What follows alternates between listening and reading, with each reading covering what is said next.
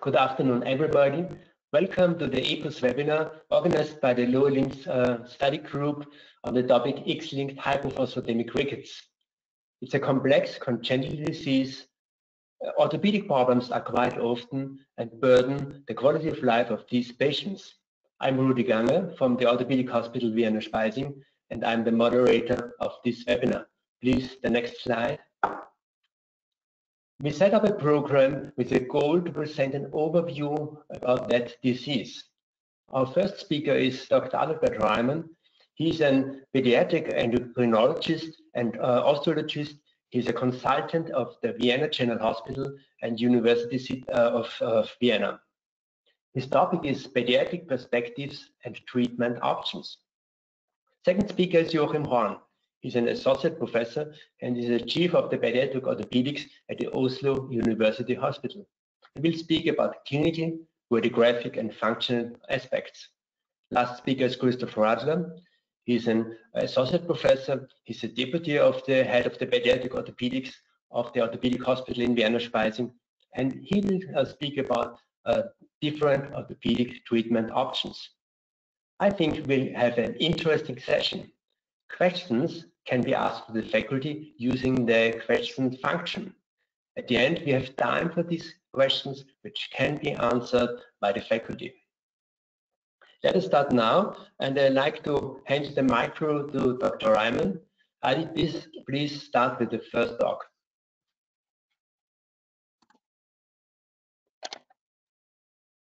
Thanks, Rudi, for this nice introduction, and thanks for having me for this EPOS webinar. And it's my honor to be the pediatrician now, representing a little bit of the pediatric perspective of this very interesting and still not entirely understood disorder of X-linked hypophosphatemia or X-linked hypophosphatemic rickets. In my clinical work, I deal a lot with patients of XLH, caring for the largest cohort of XLH patients in Austria, together with Professor Ganger and the Orthopedic Hospital of Speising. And as a pediatrician, we always try to see kind of a global approach of a disorder, if possible. So for dealing with phosphate disorders like XLH, I want to start very globally or universally with the universe itself. And as you all know, the universe consists of a lot of elements, of which phosphate is actually a very, very rare one. It's the 17th commonest element in the universe. So it's really sparse. And saying that, it has such an imminent influence and role in so many metabolic processes. There's nearly not one process in physiology which doesn't involve phosphate. In energy metabolism, as structure, as appetite, or even acting as a hormone, as paracrine factor. So phosphate is something sparse, which is of extreme importance because of its chemical features. Therefore, physiology has a very tight regulation of phosphate levels, involving a lot of hormones, including PTH, and since 20 years we know of a hormone called FGF23, which is the main regulator of kidney excretion of phosphate. And this is the hormone which we deal with in XLH. This is, as you all know, the pathomechanism in X-linked hypophosphatemic rickets, and I'll come to that in a second. So what's the deal now with this phosphate? And still, I'm not speaking specifically on XLH, but on phosphate in general. There's something which I usually call the knock-knee phosphate axis. So phosphate is a crucial paracrine factor acting on the growth plate. You all know those knees better probably than me, and we do have the growth plates here schematically displayed, and also in the histological view with those tiny resting chondrocytes squeezing up, going down, ballooning to hypertrophic chondrocytes, and then doing the ossification to provide the basis for linear growth. And exactly this last and very important process of ossification and of apoptosis of chondrocytes is depending on phosphate. Without phosphate, those cells can't go into apoptosis, and we do get a feature which you're all aware of, rickets. Clinically, with this like swollen metaphyseal bands, histologically with this large chondrocytes not able to undergo apoptosis, and we will hear a lot of that with the typical picture in a radiographic picture of rickets. And this is a picture of nutritional rickets, of vitamin D deficiency, which is, of course, one of the most common types of rickets. And the problem in clinics is vitamin D deficiency is pretty easily to be treated, and you will see a lot of deformities being associated with vitamin D deficiency. And as you might appreciate here on the right side of my slide, there are two radiographs, both show rickets, and one is XLH, and one is X-linked hypophosphatemia.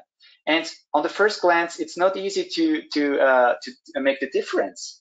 So basically, rickets look mostly like rickets, as it is vitamin D deficiency or rare hereditary rickets. And the difference that we see in internal medicine in lab is that if you see severe rickets, you might expect the severe parameters, like you all know, high ALP, high PTH, of course, low 25D, when you see severe radiographs. If you have a type like XLH, you usually see much more moderate labs than the radiograph would suggest. So if you see this discrepancy between the X-ray and the labs, please always think of hereditary forms of rickets, which entirely differ in their treatment perspective. This is also the urinary excretion, which is important but a bit tricky to calculate. So when we go a little deeper, the mechanism how phosphate is conserved or released in the body is quite complicated, and nearly every step in the tubular regulation of phosphate reabsorption can have a defect. So there is not one type of hereditary hypophosphatemia, there's quite a bunch of them. And the most common one is XLH, being a defect in a special regulatory protein, which we're still not sure how it really affects phosphate metabolism. We just know that it results in elevated FGF23 levels, so the body is not able to preserve the phosphate. It runs out of the tubule of the kidney. It's like a leaking can of water where you just have the phosphate running out. So what you see here is radiographs. Radiographs which you're probably very much aware of, which we'll see during the course of this session as well. But you see not the severest one, you see typical radiographs of the disorder of X-linked hypophosphatemia. The prevalence is given with around 1 in 20,000. So this might sound like rare. It is a rare disorder, but if you count around Europe, we do have like 10 to 25,000 patients with XLH, and the UK is already excluded in that numbers. So we have a lot of patients, and we have a lot to overlook or a lot to improve if we fish those patients early and start the correct treatment. Why is that important? The patients suffer. They have a high burden of illness. This is some quite recent data on life quality of adults and children with X-linked hypophosphatemia. And you might appreciate that bone pains, severe bone pains, are very common even among children, and we do have abnormal gait in over 80% of the patients. So short stature, 80 to 90% of the patients, bone pains and stiffness in nearly every adult patient. Those patients suffer. And in our yearly evaluation of life quality at our center, we do some SQL, qualitative life testing. I'm not the biggest fan of qualitative life testing, it's artificial, but I want to give you a rough comparison of the patients that I'm directly treating. And you see here a cohort with osteogenesis imperfecta, just treated patients, so just patients with at least one vertebral fracture, so not the very mild ones. Those are the severe ones. And you might see that we have physical quality of life around 70% of normal. And you might appreciate my XLH cohort. They're like 20% below the osteogenesis imperfecta because they have so much chronic pain and burden of disease. So this group of patients really needs our help to be able to lead a normal life. And one paper in literature, which I very, very much recommend, and probably all of you know that or have heard about it, is the clinical practice recommendations, which have been published in 2019 in Nature Reviews, which really give for all aspects of the disorder a very good overview. And what I want to do in this talk here now, give you the impression that treatment is so much more than just talking about the pharmacological treatment. So I just wanted to give you in this evaluation chart, which is recommended in the practice guidelines, which discipline is involved just in the basis evaluation of an XLH patient. And you see here that just this basis evaluation already includes 7 disciplines at least to do the workup of an XLH patient. So you need to work together, and every discipline has to bring in a specialty which the other probably can't compensate. And this, for a very large part, includes orthopedics and pediatric orthopedics, and of course, pediatrics, functional therapies. Those are probably the key players in the treatment of XLH, including all the others. To give you an impression that XLH is much more than just rickets or lower limb deformities, I just picked out some samples that we have to deal with. This very complex defect in mineralization and this genetic defect in FEX, which is kind of an osteocyte protein, leads to very differentiated osteo or bone effects, especially in membranous bone, like we have in the mandible or in the periodontal tissue. So we have the only diagnosis here which causes sterile abscesses of teeth. And if you don't have a dentist who knows that, patients have an extraction of nearly all their teeth when they're 10 or 12 years old. So this is something which is entirely different in the pathogenesis than probably the deformities. Another thing which has to be talked, because it's also important for you as surgeons to inform your anesthetist, is that those patients do have problems with the skull. They do have craniosynostosis, but also a higher rate of Chiari malformations. They can have syringomyelia. They can have problems during surgery for that. Especially those patients who have craniosynostosis and teeth problems do suffer of Chiari malformation. And this is a problem which has to be excluded by MRI. So I don't want to go into detail, but you have a problem in the skull as well, and there's probably some specialist which has to be consulted if the anesthetist is not sure about that. Talking about growth, pediatricians are crazy about linear growth. We love that. We love growth charts. We love improving growth in patients. We love giving growth hormone and growth hormone deficiency.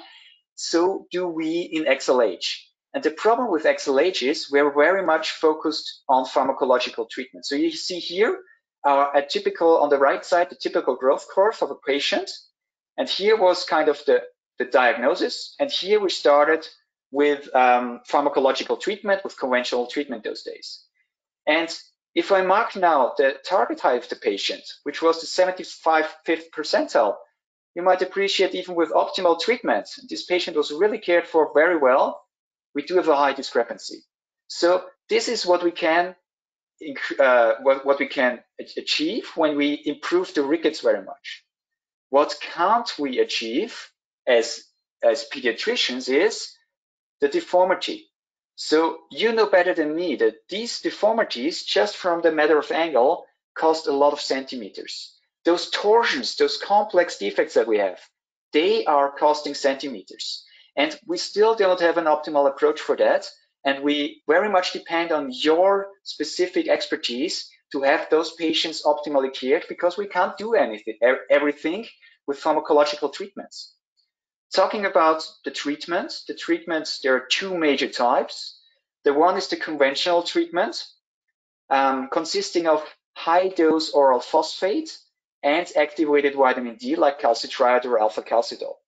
And you have now the situation that you're giving a patient who is leaking phosphate because of a dysregulation, even more phosphate.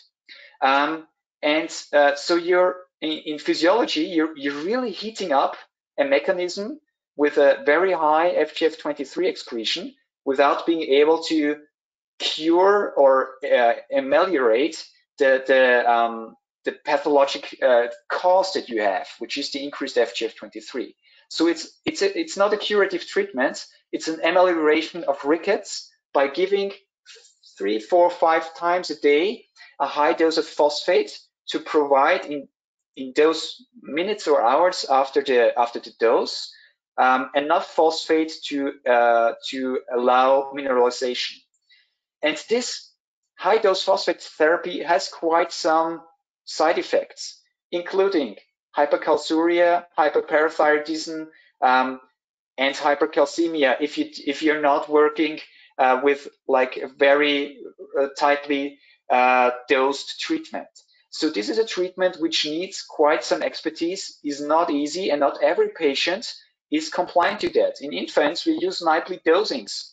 In puberty, you can imagine that a teenager is not really happy with having 5 to 6 dosages of phosphate every day. So the second treatment option, which evolved now in the last years and which we have now the global license for, is acting in the pathomechanism, in the increased FGF23, which leads to the excretion in the kidney. And this treatment that we have is a monoclonal antibody, which binds FGF23 and improves the reabsorption of phosphate in the kidney. So this is now not an amelioration of phosphate levels, but an amelioration of the pathomechanism in the kidney. For the first time, many patients do have normal phosphate serum levels. In terms of improvements, this is now the Lancet study, which led to the global licensing. You might appreciate in the X-ray in the middle that after treatment, you see an improvement of the rickets. So this radiographic improvement is probably the most improvement or the best understood improvement that you see with this therapy.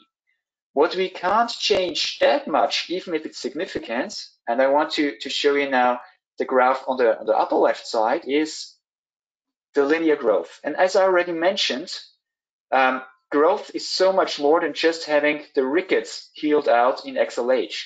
So we have, in change from baseline, we have 0.2 roughly as standard deviation, which we improve.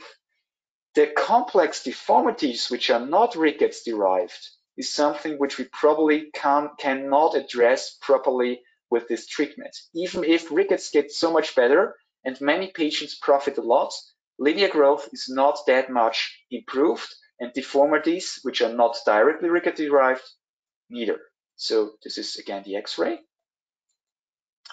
And so I don't and I can't go into detail because that's definitely your field, but there are so many techniques and there's so much expertise for orthopeds to kind of to improve the angle and the mechanic situation for patients. And this means for me that we have, as pediatrician, we have to work together with you, and we have to find partners in all disciplines for this very multidisciplinary disorder, especially from the terms of orthopedics, pediatrics, and adult medicine, because those patients don't have a decreased life expectancy. We need to have a good transition after growth. We need to have them cared for the problems after reaching adulthood, to give them back as much as possible of their life quality and of their mobility. And that means that we have to work together. And this is probably more important than choice of pharmacological treatments, and sometimes maybe even more important than the choice of this or that surgical approach, is that people have to sit together and find the best way for the patients. To show how complex the care is, this is our internal treatment plan for XLH patients. So you have so many involved disciplines, and it's a very rough schedule. The patients are very, let's say, entertained in a positive way. They have to do quite a lot, and we have to see quite a lot to avoid complications and to find the best way to guide them through the age and the bone development until skeletal maturity is reached. And this is one of my favorite slides, because you are, as we are, sending our patients to functional therapy.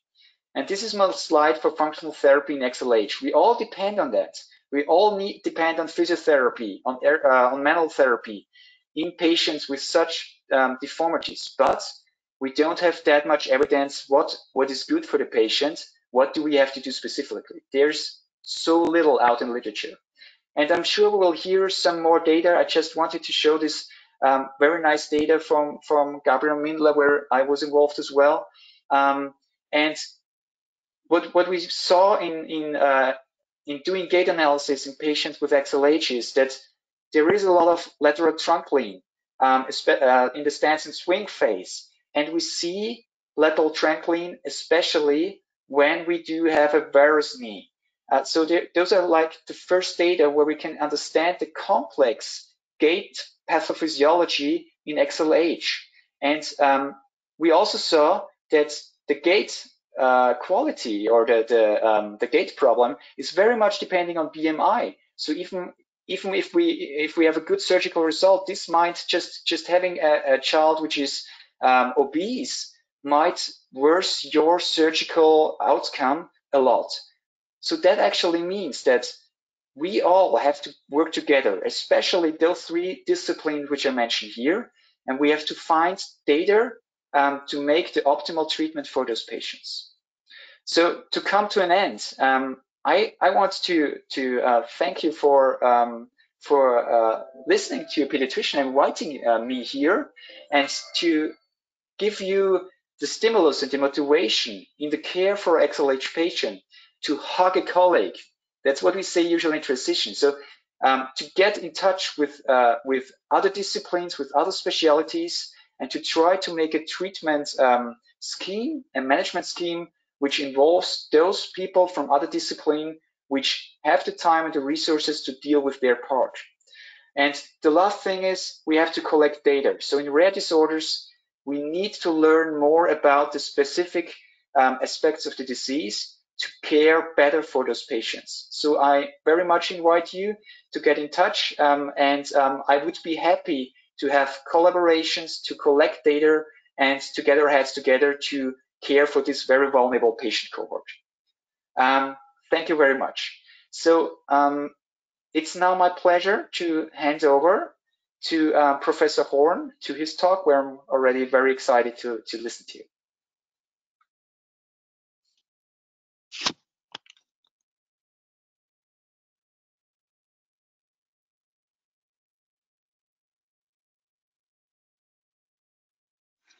Good afternoon, everyone. I hope you can see my presentation. First, I would like to thank Rudolf Ganger for the invitation to actively participate in this exciting webinar. And the topic of my presentation is clinical, radiographic, and functional aspects of XLH.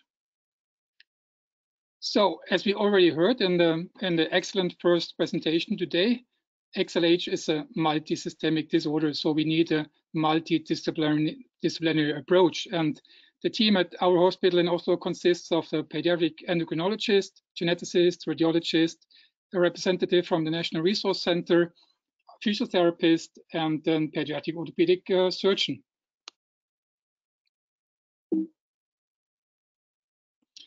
And ERM-BON, the European Reference Network for Rare Bone Diseases, is recently established.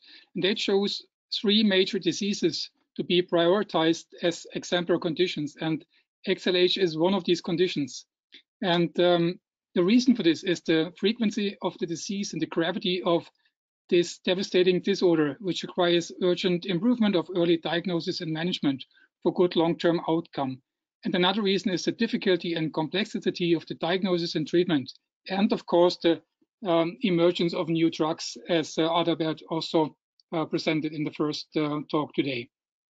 So I think XLH is a very relevant condition as a topic for an EPOS webinar, as we have today. Adalbert also mentioned this publication. I would also like to emphasize the importance of the multidisciplinary approach. This publication emerged from members of another European reference group. It's the Rare Kidney Disease Reference Network. And the publication provides practice guidelines, and as you can see, the core group comprised specialists from different fields and also patient representatives.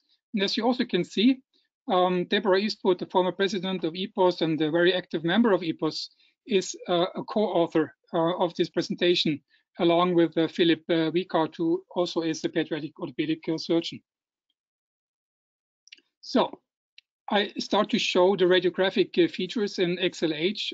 In order to understand the radiological features, we look a little bit at the pathophysiology of the disease. So as we already heard from Adalbert, the oocytes secrete increased amounts of fibroblast growth factor 23. So the local effect is a periosteocytic lesion, as you can see right here. And systemic effect is the renal phosphate absorption is suppressed and the low serum phosphorus level. So this leads to a mineralization defect at the growth plate, and this again results in widening of the growth plate and the so-called cupping, which is a kind of a convex appearance of the growth plate towards the metaphysis. So the growth plate cartilage is usually a straight, thin stripe of uniform thickness, and in the middle of this slide you can see a normal growth plate. In XLH, the growth plate chondrocytes lose their columnar arrangement, and we see accumulation of hypertrophic cartilage. So the boundary between growth cartilage and metaphyseal bone is irregular. So the zone of provisional calcification is less distinct than in a normal growth plate. And we see, as you can see here in a hypophosphatemic mouse, protruding areas of cartilage extending through the primary spongiosa. So in the growing skeleton, the XLH is causing the appearance of rickets. So it's an affection of the growth plate, and we see the deficiency is most evident at the metaphyseal zones. We see a fraying, which is a laceration of the metaphysis, as you can see here on the right side in the distal femur. And we can see a cupping, which is a wave-like appearance of the metaphysis. And we can see flaring, which means a widening of the growth plate. And we see that the zone of provisional calcification is irregular. And we can see coarse, which means rough trabecula. At the same time, the cortical bone is preserved. So here are some wrist pictures from Robinson and colleagues. On the left side, you see the wrist, and you see typical fraying and cupping.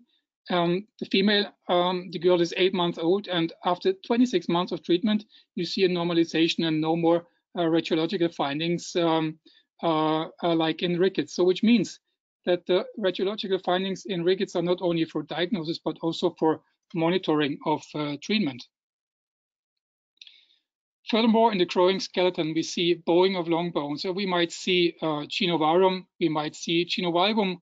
In almost all cases, we see procubatum deformities in the femur and the tibia. And the abnormalities are at sites of rapid growth, which means in the distal femur, in the proximal and distal tibia, in the distal radius, and typically they affect the costiochondral junctions, and they result in appearance of rosary, which is an enlargement of the osteochondral junctions. And we see a Harrison groove, which is a groove along the lower thorax border. And this groove comes through due to pulling forces from the diaphragm on the softened bone. So the radiographic appearance in XLH is quite variable.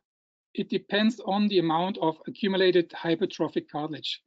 And the axial widening of the growth plate is supposed to be the first sign. However, it might be difficult to recognize because the true width of the physeal cartilage cannot be determined until ossification centers are well developed.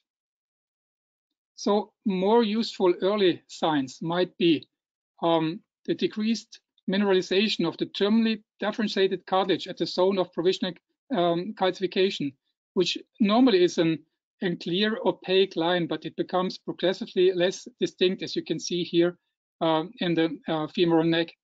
And the metaphyseal trabecular bone fades into loosened cartilage of the physis with no distinct margin.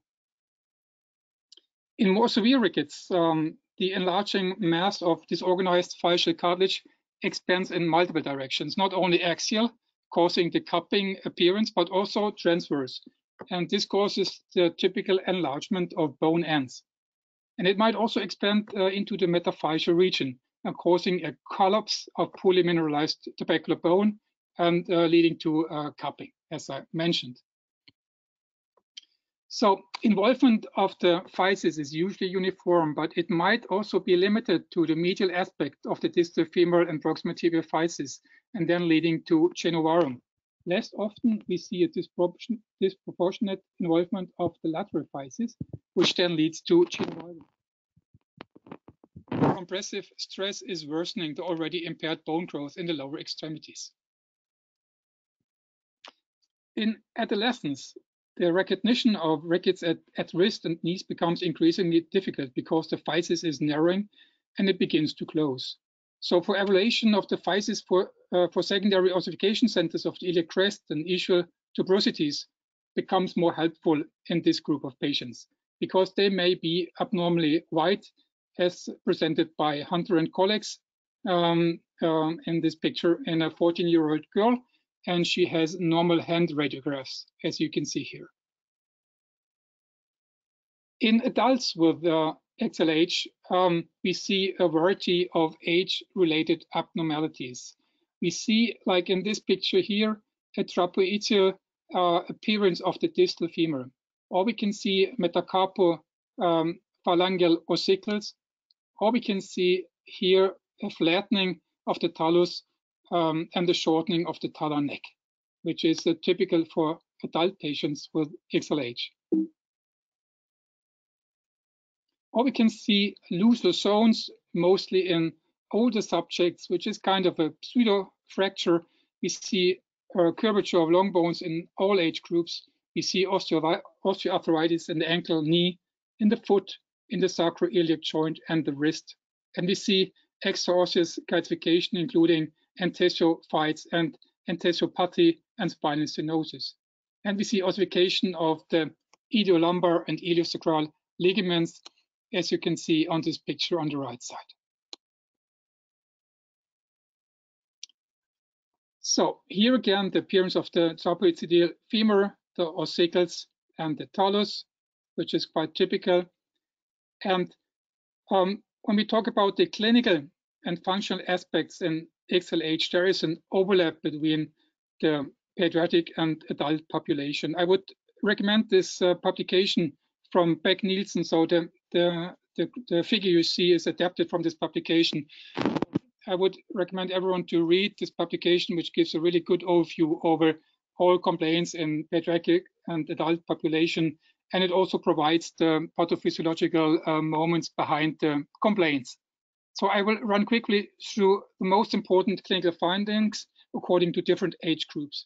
So in early infancy, most patients become symptomatic at age 1 to 2. We see a delayed walking, we see abnormal gait, we see angular deformities and often torsional deformities, and most often in internal torsion. So the upper extremities are involved to a lesser degree because we have no weight bearing in the upper extremity. We see a slow growth rate, usually below 2 standard deviations of the mean. And we see late dentition or multiple dental abscesses, which are highly prevalent in patients older than 3 years. And we also see that 1 out of 3 patients with XLH are overweight or obese in comparison to normal population. At a mean age of 15.9 years, almost 40% of the individuals with XLH are obese or overweight. So BMI should be carefully monitored, as Adalbert also mentioned in the first talk today. So in early infancy, we see, of course, bowing, and the location and degree of bowing is age dependent. It's most pronounced in the lower extremity, of course, with weight bearing, most frequently varus, as I said, but also valgus and windswept deformity. Actually, a publication which is from the hospital in Speising showed 7 cases of windswept deformity. So, and prior to weight bearing at age 0 to 2 years, we see almost always an anterior bow in the tibia due to forces through the Achilles tendon. And you can have, even in siblings, you can have both valgus and varus deformity. You see this female who is 5 years and the male 15 years, they are siblings. So the girl, she has a valgus deformity and her brother has a severe varus deformity. But in almost all cases, we see brocavalum in the femur and the tibia. And please keep in mind the normal development of the knee axis, as demonstrated in publications by Selenius and Wanka and Westhoff. So because you see the picture in the middle, this is still a physiological genovarum in a 2-year-old boy. On the right side, you see a physiological genovalvum in a girl older than 3 years. So another publication which emerged from the hospital in Speising is the one by Mindler, who Adalbert also mentioned in the first talk today. So in this gait analysis study, they found increased internal knee rotation, external hip rotation, and a decreased sagittal ankle and knee range of motion. And as Adalbert already mentioned, an increased lateral trunk lean or waddling gait. And this was correlated both with knee varus and an increased BMI. And they found an overall reduced gait deviation index, which means reduced gait quality in the patients. Here you see a patient with a severe varus deformity, and you see the waddling gait. So the waddling gait is definitely associated with the low limb varus deformity. What about growth? Adalbert mentioned growth already in his first talk. Rodriguez concluded that the underlying pathogenic mechanism of growth impairment is not known, and pediatric patients treated conventionally do not achieve normal adult stature. Impaired limb growth with relatively preserved trunk growth results in a disproportionate short stature, and there's no conclusive evidence. The antibody against the FGF23 might increase growth velocity. Adults, they show also short stature and osteomalacia and variable bone pain, and they often show a generalized muscle weakness and osteoarthritis and pseudofractures, stiffness in joints, enthesopathies, poor dental conditions, and we have to make sure that we distinguish the osteomalacia-related bone pain from osteoarthritis-related pain. Another, I think, important publication is the one by Seyfried and colleagues who did a systematic review and included quite a lot of papers, and they could show that XLH impacts quality of life quite a lot. It limits daily activities, and it has a significant economic impact on the healthcare system, the society, and the patients. And they concluded that adults with XLH may not receive appropriate care and treatment, and that XLH in adults is associated with a really considerable disease burden. Another publication I would encourage you to read if you treat and follow patients with XLH is the one by Rothenbuhler and colleagues. This publication is a review paper, and it really provides a detailed workup scheme for the time of diagnosis, and where you should measure the severity of rickets, and you should assess possible complications, and you should measure renal function and morphology. And furthermore, the publication provides a protocol for follow-up of possible complications which are associated with XLH, such as craniosynostosis and premature fusion of cranial sutures, the hearing loss, dental problems, growth, and nephrocalcinosis and nephrolithiasis, and maybe also cardiovascular screening.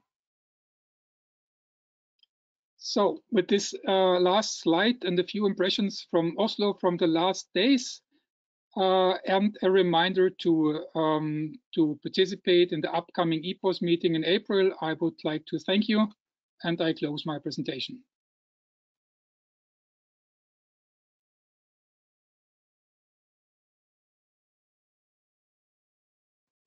And now I give the word to Christoph Radler, who gives the last talk on the orthopedic treatment options. So thank you very much. So these are my disclosures. So we have very impressively heard about the clinical manifestations. We've seen the varus, the valgus deformities, windswept deformities were mentioned, and of course torsional deformities. And all of this impairs the gait pattern, and then we have the short stature and disproportion. So it was clearly visible that this is a major burden and it's a functional problem, but still, when do we need surgery and do we need surgery? So what does the more purely orthopedic literature say? So it was shown by Novaes and co-workers in 2006 that there are progressive deformities despite medical interventions. And it's rather rare that there's a spontaneous improvement of the deformity. And we know from the classic Sharma and co-workers that severe deformities are very likely to end up in osteoarthritis. This is something that has also been shown very nicely in the last talk. So regarding the indication for surgery, it depends a little bit on deformity versus like osteotomies versus the guided growth. There is a nice paper in Journal of Children's Orthopedics from 2017 looking at guided growth, and they recommend surgery for mechanical axis progression through zone 2 or into zone 3, despite 1 year of optimized medical treatment. From the more adult perspective, there is a paper from the Swiss group here that shows that a correction of drug-resistant deformity is indicated, and they recommend it for prevention of secondary complications like pain, degenerative arthropathy, or for cosmetic reasons. So guided growth has been around for some years now, especially with these plates and screw systems, and it has become quite popular. And it has been shown by Stephens and co-workers as early as 2008 to be a good option in these pathologies. They recommend quite early intervention. The same paper, as I mentioned before, showed that it is a successful and minimal invasive method to address these coronal plane deformities. Now that's what we did, and that's what we agree on in Schweissing. So if we see deformity like this, there's a 5-year-old female patient with a quite severe varus deformity. You can see mechanical axis is way out of the knee joint, and we did a guided growth. You can see 6 months after surgery, 16 months after surgery, and finally nearly 2 years after surgery. So this shows us it takes quite a long time, but it does work very nicely. Of course, what works for varus, it also works for valgus. You can see this valgus deformity, again, a 7-year-old female patient, more severe on the right than the left side. And you can see with guided growth, continuous improvement. Of course, you need to be prepared if there is an asymmetry of the severity of deformity. You might need to remove like one side before you remove the other side, and that's what we've been doing in this case. And this X-ray is the last picture before we removed the remaining 2 plate screws after 13 months. Now, if guided growth is no longer an option, we need to think about osteotomies. And for fixation of osteotomies, of course, we do have quite many different options. We can use K-wires, plates, intramedullary nails, or external fixation. And there have been some papers on all of these different possibilities. So let's have a look at the pros and cons of these types of fixation. So K-wires, they can only be used in young patients, usually together with casting. So this is a patient group where in many cases we maybe now do guided growth, but of course if there is severe rotational problem, or we still might do this. Now plates, they have a limited indication in complex deformities. There are a possibility for juxtaarticular deformities, and of course for rotational deformities, especially in the tibia, they are quite common solution. The intramedullary nails are a great option for adult patients. In many cases, you need multiple osteotomies, and of course, sometimes if it's a very complex deformity, this might limit the possibility to use it. So external fixation is of course the workhorse for complex and multiplanar deformities. It allows the gradual correction, and you can of course correct rotation, procovatum, and frontal plane malalignment at the same time. I want to show you some typical cases.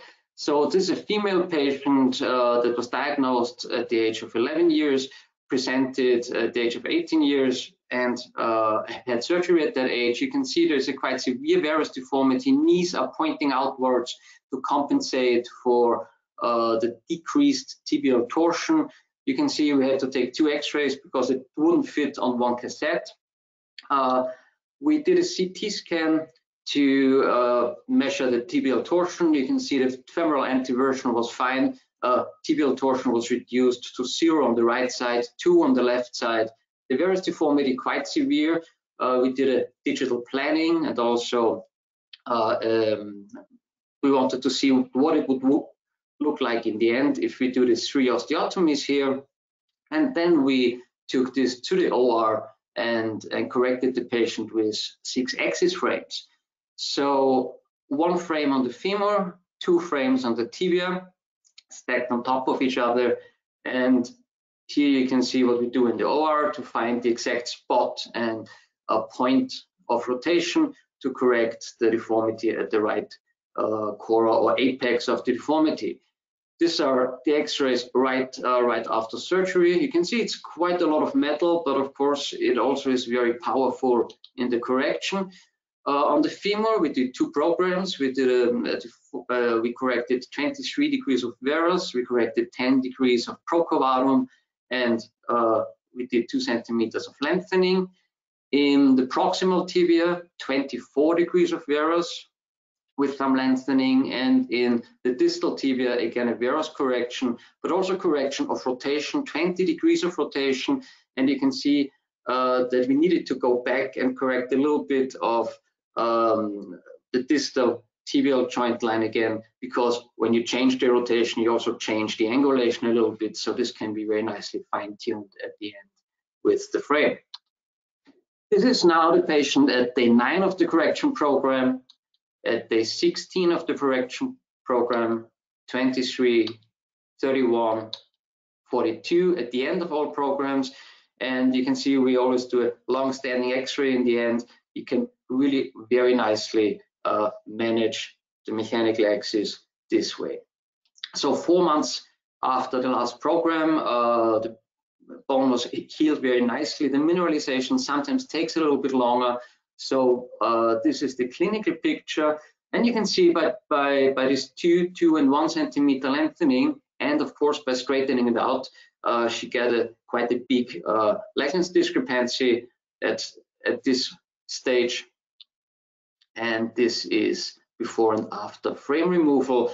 We protected the new regenerate with an intramedullary rush pin on the femur.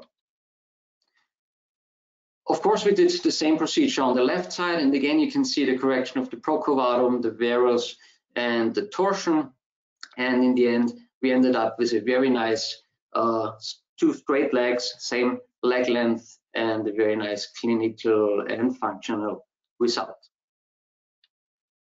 Now, this is a patient, adult patient, 24-year-old female patient that's had a lot of surgeries previous somewhere else, and you can see there is quite a severe deformity on the left side. So this is partly iatrogenic, partly the original problem. So we can appreciate that there is quite a varus deformity. There is some translation. There is some procovatum, and the procovatum is actually quite big. You can see in the lateral view, we needed to correct like 36 degrees of procovatum. You can imagine that this could be very difficult to do acutely or with a nail. You would need to shorten and cut out big pieces of bone to get this straightened out. So in this case, I decided for again a frame on the left side with a bilevel frame on the femur and a gradual correction, thereby lengthening of the femoral and the tibial deformity. And again, you can see in the end we can still fine-tune to get a good mechanical axis. When the left side was corrected, again with this stabilized with the rush pins, we looked at the right side, and on the right side the tibia was normal. You can see the MPTA is 87, so no deformity on the tibia, but of course varus deformity, and there was like 2 centimeter shortening of the femur. But because of the deformity, because of the cora, the apex of the deformity, this was a case for a retrograde lengthening nail. You can see I did an acute correction with a fixed assisted nailing with a precise intramedullary lengthening nail. And so we first corrected, we then ream, we then make sure that we keep the axis by using these blocking screws, the 2 screws that are next to the nail, to make sure that we keep the alignment during lengthening. And as you can see at the end of lengthening, we have a nice alignment. We corrected 15 degrees of varus and this 2 centimeter lengthening. And this is a follow-up 1 year after surgery. The nail was removed 1 year, 9 months after surgery. So what are the considerations in doing osteotomies, in doing bony corrections? Recurrence. Recurrence has been recognized as a problem for quite a long time. Song and co-workers in 2006 published on the recurrence after external fixation and or intramedullary nailing, and they found that they had a 48% recurrence rate in the group of external fixation only, and 5% when they used an intramedullary nail after external fixation. We also published a study of patients in 2008 where we looked at various fixation techniques, wires, plates, nails, and fixators. We had the same experience in regards of a lot of recurrence. We had a recurrence rate of 90% after the first intervention, 60% after the second intervention, which was at an older age. What we didn't find was that nails were so superior in keeping the axis. We found that they just made the recurrence in the metaphysis or in the juxtaarticular area. I have to admit that those cases have been quite a long time ago, so I'm quite sure that many of our patients were not really very well balanced metabolically and from their medication. So recurrence in relation to fixation. So Iris and co-workers found in a very small group of patients that if you span the whole bone, the whole length of the bone with an internal fixation, then you have less recurrence. This was also found and recommended by this study group from Turkey in 2011. Popkov and co-workers, they combined external fixation with flexible intramedullary nails, and they had a little bit the same experience that we had. So they found no recurrent deformities, like in the part of the bone that was reinforced by the intramedullary nails, but above and below at the metaphysis. So it seems that the intramedullary fixation can limit the recurrence, but not completely stop it or exclude it.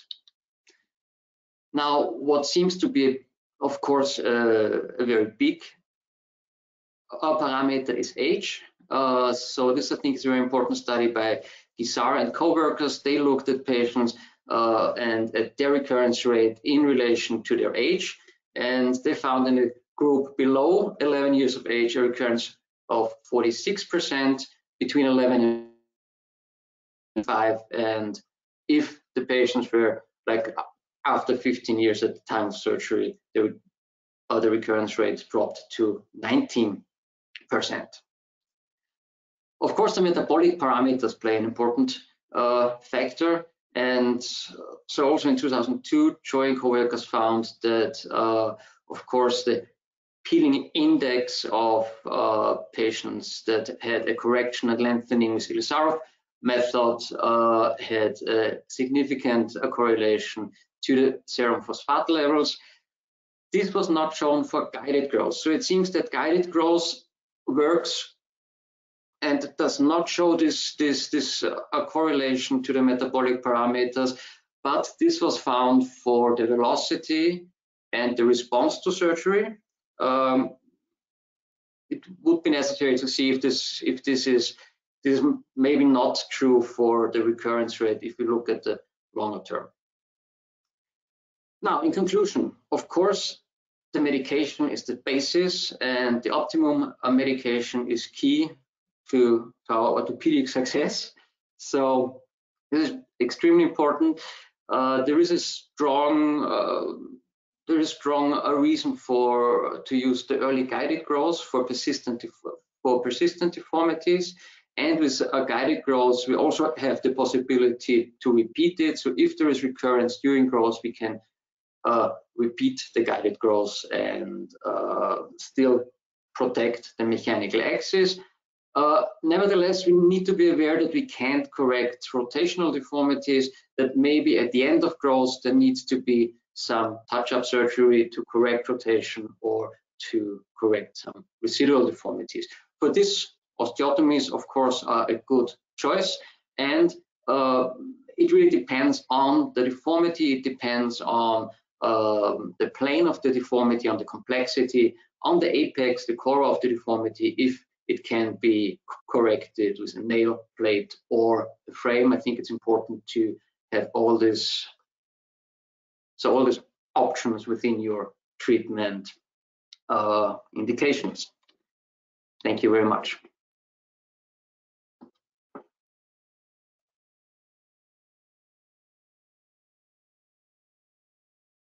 So I would like to thank now all the speakers for their excellent presentations, and we can start with our question session. So first I have two questions to Dr. Reimann. First question is, you mentioned the new strategy of treatment using Bursumab. So what are the indications in your institution to use Bursumab? Is it possible for all the patients? So that's a very good question, actually. So this is very differently handled from every country and every health system because of the high costs of this treatment. In UK and in Germany, every patient gets on Bursumab because it's paid for by the health insurances. In Austria, we do have established a special regimen, a special a plan, which symptoms or which factors we do have for a therapy failure under conventional treatment. So no, except in special situations, we start on conventional treatment. We see if the treatment works, and there is a subset of patients where it works pretty fine. And for those patients who have failure for growth reasons, for metabolic reasons, or for other reasons, we apply for Bursumab for the health insurance. So I have approximately 1/3 of my patients on the Bursumab. Okay, thank you. And I have a second question to you. You mentioned you showed a growth chart with a decreased growth rate in children with XLH despite treatment. Did you see the same effect in children treated with Bursumab? That was the question. Thank you. Very important question. Yes. So as I just quickly have shown in the Lancet study, which was the phase 3 study for Bursumab, Bursumab has been significantly better in improving the growth of those patients, but the level that we see this significant improvement is very low. So we talk about 0.2 standard deviations in growth. That's quite little over a period of 50 months. That's like not even a centimeter. So we're talking about a slight amelioration, but definitely not a normalization of linear growth. And as Professor Horn nicely mentioned, we don't know exactly what's the pathomechanism behind this growth impairment in XLH, but it's not just the rickets, which can be cured very well with Bursumab. Thank you, Adi. So there's still the possibility to send questions using your question box. because we have still some time to continue with our discussion. I have a question now to Christoph. Christoph, when you use guided growth, do you think about the sleeping plate when you finished your correction, or you remove the plates and maybe think about the new insertion later on? What's your opinion about that?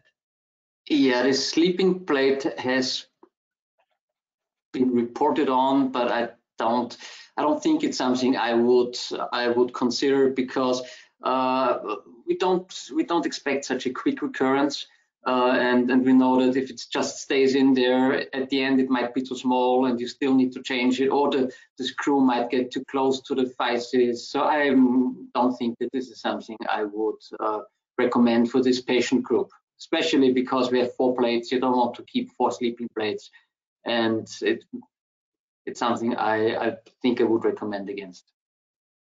Okay, thank you. And there's another question to you. What's how you deal pre-op before to do a complex surgery? But what's your opinion about the metabolic parameters? What do you think about that?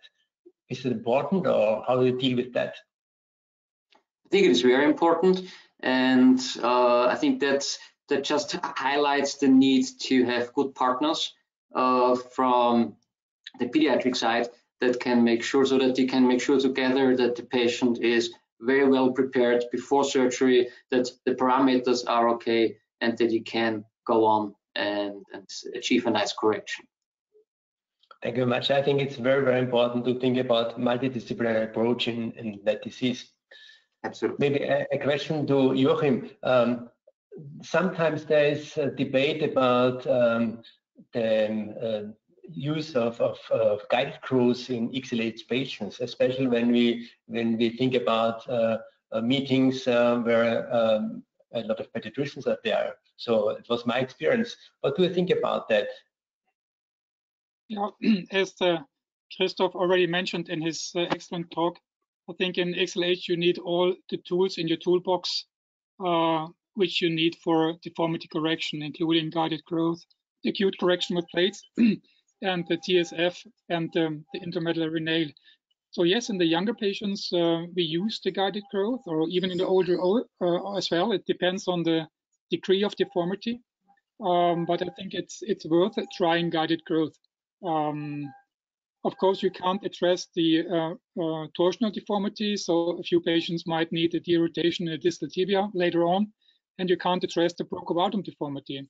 But my experience is, although patients have a brachiovatum deformity, they have normal range of motion in the knee. They don't have a lack of extension in the knee, which we maybe could expect when you have a brachiovatum deformity in the femur. So I think there is a place for guided growth in XLH, but it depends on the deformity and the age of the patient. Thank you. I do think that at the moment there is enough evidence in literature to use guided growth, because that was something under debate. Or should we do more research on that topic? Of course, we should do more research. It's a rare disease. It's rare deformities, and as Adalbert mentioned, there's is a need for more collaboration between centers to gather patients and to look at the results. So I think, of course, there is a lack of evidence, of course. Okay, thank you. Maybe another question to Christoph. What's the role of the facet du Val nail in kids with XLH? Do you have any experience with that? I would eye this more carefully, because I think it's not. I think during growth we can very nicely address the recurrence with a good medication and maybe a repeated guided growth. So we don't have any. I mean, there's no increased risk of fracture. So I don't think it's necessary to stabilize the bone during this period of growth. And I think that, I mean, the facet du Val nail is a very nice tool, and if it's necessary, like an osteogenesis imperfecta, it's great. But we also know that there is possible complications like the locking part being dragged through the physis, which is a possible complication. So if it's not really necessary, I would not recommend it. And this, for me, would not be an indication in those patients we're talking about. Thank you. Coming back to Joachim, the guided course, what's the recommended age to start therapy? And you mentioned just before angular and rotational deformities. What's your recommended treatment, type of treatment for those deformities? Angular and rotational deformities. Mm-hmm. In what age? I don't understand. So the indications for angular deformities is just as Christoph showed, to regain a normal mechanical axis. And again, the guided growth, there's a place for guided growth in the younger patients, but if there's not a place for guided growth, we use frames for acute corrections, and we do a derotation if there's a gait, which is if there's an in-toeing gait, often there's an in-toeing gait, and predominantly there's increased medial torsion in the tibia. I think most patients, they need a derotation in the tibia at least later on. And recommended start of treatment with the guided growth? I think as early as possible, as early as you have defined epiphysis and metaphysis to make sure you can place the blade properly. I think age 3 or 4 is okay to start with. Maybe Christoph will start even earlier, but I think the epiphysis is not well defined in the age below 3 years. So I'm a little bit afraid for complications if you start very early, but I think up older than 3 years, I think it's okay. Okay. Back to Christoph. Christoph, what do you think about, sorry? The youngest age you use the A-plate in XLH? I think in XLH, I don't remember a case much younger than 4 or 5 years. But I did use 8 plates in a patient about 2.5 years. I mean, it is possible quite safely, especially if you do an arthrogram, then you can really very nicely see where you place your plates. And then I think you can do it very safely and precisely. I think we also we also wait for a certain amount of deformity. So we know that we can get a good correction from a mechanical axis, which is up to 3-4 centimeters medial, or really medial to the knee joint. So of course we want to start very early, but I think we have some time to wait because it does work well. So even if we have a varus which is significant, enough to warrant correction. Okay. Maybe one more question to Adi. Adi, pre-op, which parameters you recommend to check really carefully before start operative treatment? Very good point. So if I choose one value, I choose ALP. And I want to really emphasize that ALP is highly age and pubertal stage specific. So you have to look at the ALP scores for the age group that you're dealing with, and ALP should be within the normal range. And especially in patients that we sometimes see in a pubertal range where puberty was probably little more ahead, we see that you have to take this puberty aspect in credit as well. So the best thing would be that every patient, especially for an osteotomy, has a pre-op ped endo visit, which we very nicely have established. We're very thankful for that, Rudy, to have done that, and I think that's really a benefit for the patient to be optimized pre-osteotomy, especially. To have the optimal surgical results and to get most out of the procedures and this range of procedures that you're performing. A second thing, and then I stop, is we have to be careful that we apply 25D to the patients. So not in the conventionally treated patients as well as in the patients with Barosumab. We see sometimes that the regular cholecalciferol treatment, the regular 25-DE drops are skipped. And that's not what we want. We see that there's kind of a remnant activation in XLH, and we want this 25-D pool to be full, to be prepared to mineralize after your surgeries.